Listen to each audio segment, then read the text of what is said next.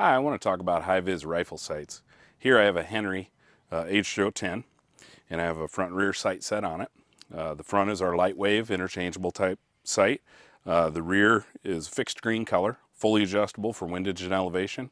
These are a standard rifle dovetail type sight. We make several sights that are specific to Henry models. Here I have a few examples of the Henry sight sets. They come in a front and rear sight set together. But we also make rifle sights for a variety of other rifles, including the Ruger 1022.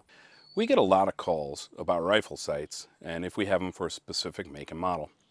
When it comes to dovetail type rifle sights, for American-made rifles, and that includes any rifle made in America, even prior to 1900, whether it's Browning or Remington, Winchester, Marlin, Henry, any American-made rifle with a dovetail, they have a standard dovetail. If you have a rifle with dovetail sights, and you need to select a sight set or individual sights, and you can replace only the front sight.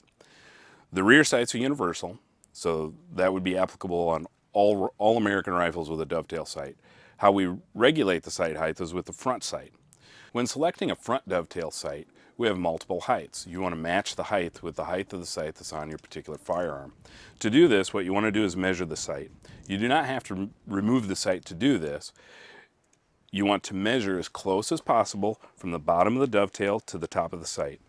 So when we look at this sight here, as if you were to remove it, you want to measure the entire overall height, the very bottom of the sight to the very top, and select the closest height to that.